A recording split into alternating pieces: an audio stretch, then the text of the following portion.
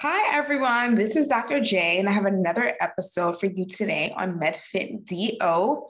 So, today I'm going to be talking about insulin resistance and thought acceptance because insulin resistance is closely linked to a lot of chronic diseases that we see, such as type 2 diabetes, cardiovascular disease.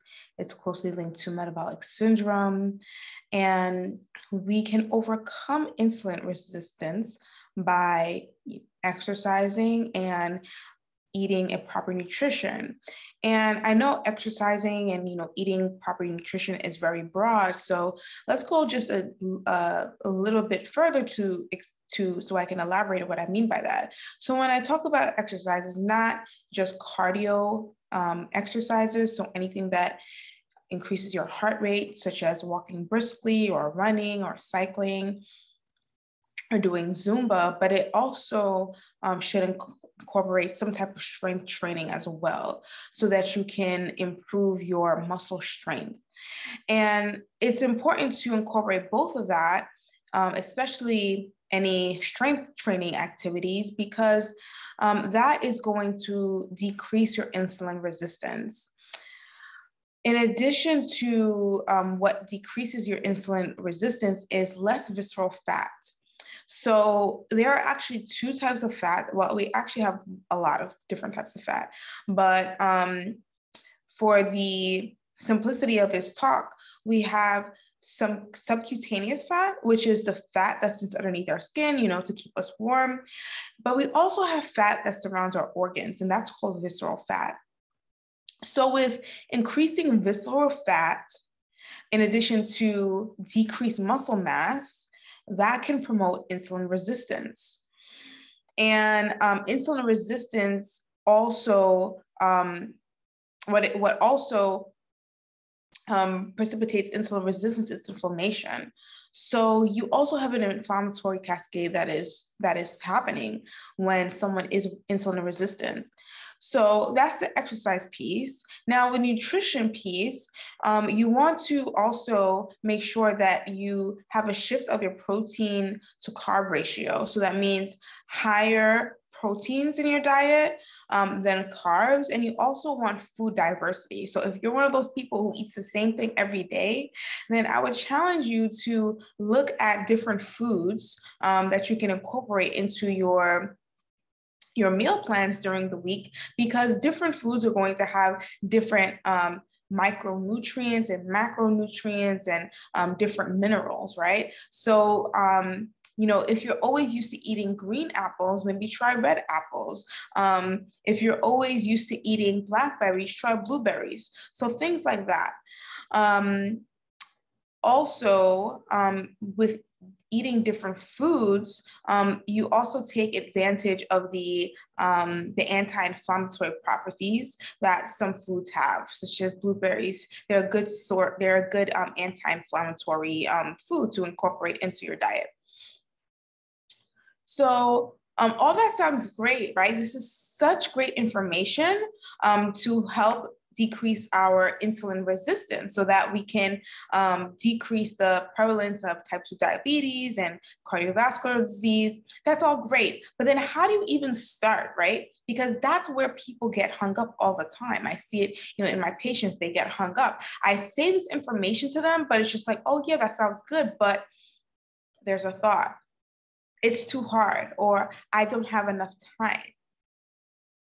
There are these limiting thoughts that can become limiting beliefs that get in the way, that can get you stuck in order to move forward so that you can take advantage of all these great effects that decreasing insulin resistance has on your body. So let's just start with one thought. It's too hard, right? Now, how can you make that easy? Or is there a new thought that you can assume for yourself so you can move forward to the next step? So if it's too hard, can you say, okay, how can I make this easy? What new thought would you like to then think so that you can move forward? It could be something as simple as, I will walk 30 minutes Monday, Wednesday, and Friday. Because not only is it enough to create a new thought, you must then act on it, right? Because that's the purpose of developing a new thought. And, we have all these subconscious thoughts that, we have all these subconscious thought, but it's sometimes difficult to be aware of what is happening and what is actually keeping us stuck. We hear all these benefits of, exercising, and we hear all these benefits of eating right, but then how do you then move forward? It's by examining those thoughts that are in the way and realize that, we have all these thoughts, right? That we have in our brain on a daily basis. But what happens is a thought can then become a belief, and a belief are the thoughts that you assume to be true. So now you're thinking that it's really true, that it's too hard for you to change your physical activity. And how detrimental is that? I previously explained all the benefits of decreasing insulin resistance with exercise and eating proper nutrition. How detrimental is not to have those benefits of decreasing insulin resistance? So I say all that to say is that, yes, we want to decrease the insulin resistance because there are so many benefits that our body can benefit from if we do so. But then how do we start? It starts by examining our thoughts. So if you're thinking about preventing a chronic disease, or you are in the position where you may be close to developing a chronic disease, and your thought is, it's too hard, I want you to then ask yourself, well, how can I make this easy? And develop a new thought that you can then take action from so that you can move forward. Because it's too hard is not going to get us anywhere. We're going to stay right there, and we're not going to change our behavior.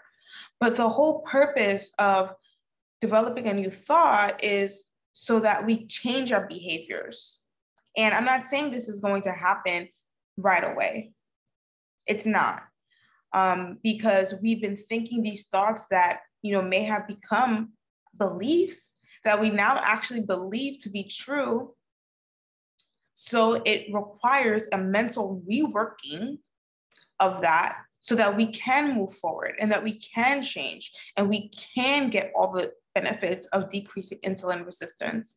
Because we know the benefits of exercising and eating proper nutrition, right? Like, it's obvious, but then how do you move forward? So, and that is the reason why I, love talking about physical activity from a behavioral aspect and also from a mindset aspect, because we know that this would be great for us, but then how do we then move forward? So if you are a busy professional woman who, you know the benefits of changing your behavior, such as incorporating more physical activity in your routine and eating proper nutrition, that there are benefits that you can have, and that you should do it, that this is something to do, but you just cannot move forward because you have all these thoughts that may now have become beliefs that you believe to be true, and that is now impacting your progress. That is now keeping you stuck. That is now keeping you a place where you don't even know where to start, because you have been feeding to yourself all these thoughts that have now become beliefs that you believe to be true, and you cannot move forward to making that behavioral change that will change your life entirely. So if that is you, if I'm talking to you, I would like you to go to the link in my description, schedule a 30-minute discovery call with me so we can talk about those thoughts that are in the way that are keeping you stuck. So we can talk about, so we can talk about, how are we able to do a mental reworking, of your brain so that you can then move forward. All right, well, I would also like you to, not only would I like you to subscribe to this YouTube channel, you can do it right now, hit that red subscribe button. Also follow me on Instagram. I'm on Instagram at medfitdo. That is medfitdo. Well, I hope this information blessed you today. Be blessed. Bye-bye.